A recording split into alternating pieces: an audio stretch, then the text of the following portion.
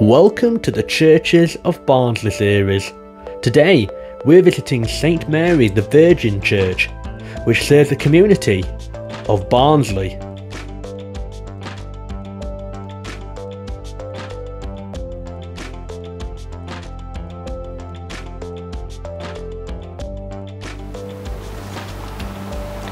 This is one of Barnsley's main parish churches and is indeed one of its oldest buildings too.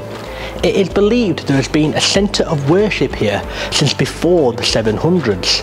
For context, the Vikings didn't invade Britain until the end of the 700s. It is believed it was also called St Helens at that time too, with that name coming from the mother of the Roman Emperor Constantine.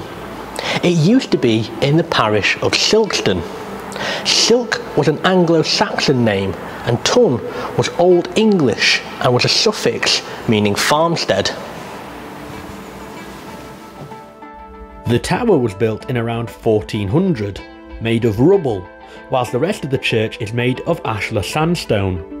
Most of the church is in early English style, a type of architecture that began in the early English period of 1180 to 1270. The current building, excluding the 15th century tower, dates back to 1822, when it was consecrated on the 22nd of October.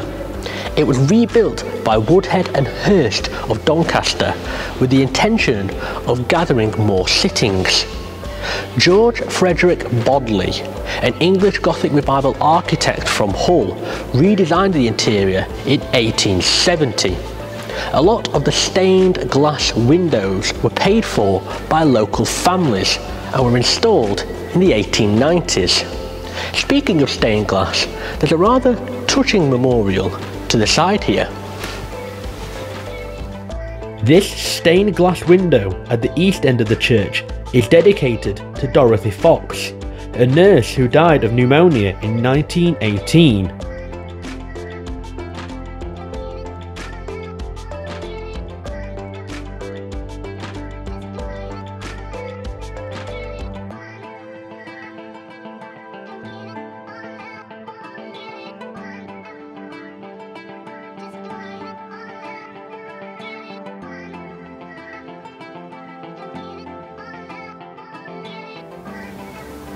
Then there is this stunning memorial. With 201 names on it, this Gothic style pillar is dedicated to the 201 men from Barnsley who served and died in the First World War. It was made on the 22nd of October 1922 by a man called F.C. Eden. Nearby there's also a memorial to the Oaks Colliery disaster.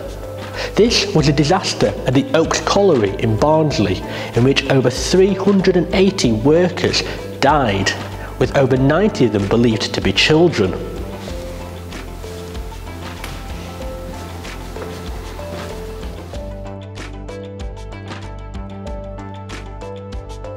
Churches are not just a place of worship and coming together, but also of memorial and mourning. They're also a place of activity, as Barnsley College uses this church for music performances and events.